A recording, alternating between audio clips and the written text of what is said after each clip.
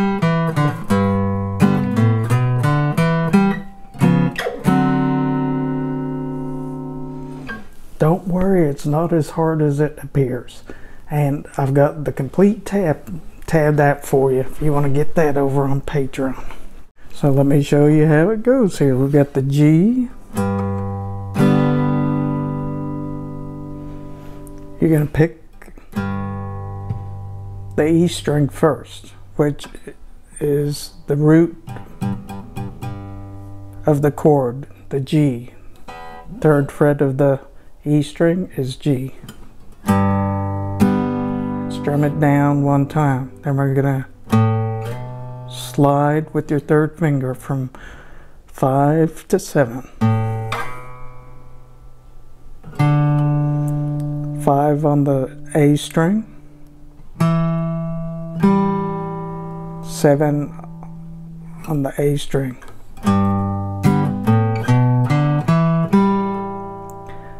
And then on the 5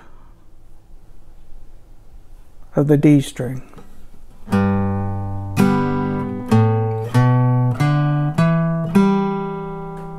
We're going to do that twice. Then you go to the C. So when we play the C, we're going to pick the C note on the A string. Just pick the A string and then strum the C.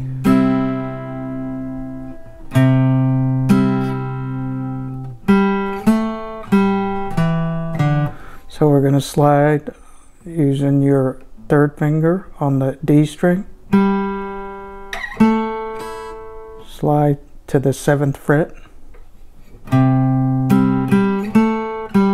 Back to the 5 on the D string. 7 on the A.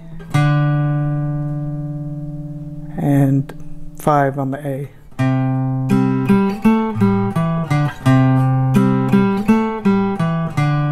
Back to what we just did on the G.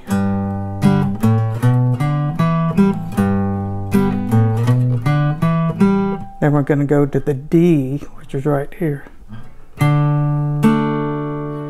Pick the A string. This is the same shape. So we're just playing up. This is C. Here's the D on the 5th fret. So pick the A string. Strum the D. And we're actually playing the same shape as we did here, but we're playing up a whole step. So slide to the 9th fret, back to the 7th fret, 9 on the A, 7 on the A.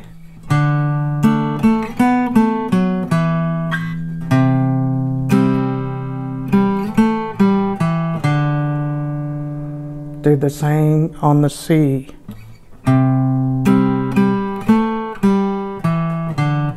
Five, 7 on E. Back to 5. 7 on the A. 5 on the A string. Then back to G. Hey, if you're getting any value out of this lesson, can you give it a thumbs up and leave me a comment? I'd love to know what your favorite chord progression is. So back to the G, we're going to play it slowly here, and I'll show you what I've got so far.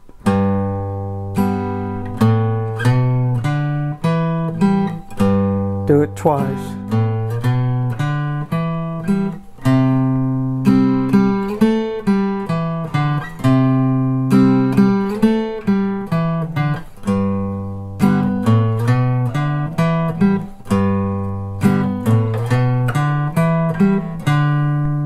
We're on the D.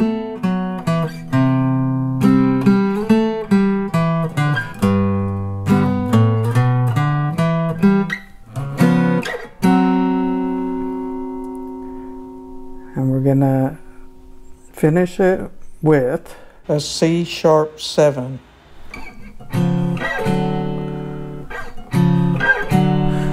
And a D7. So those two chords, check out the chord diagram for those.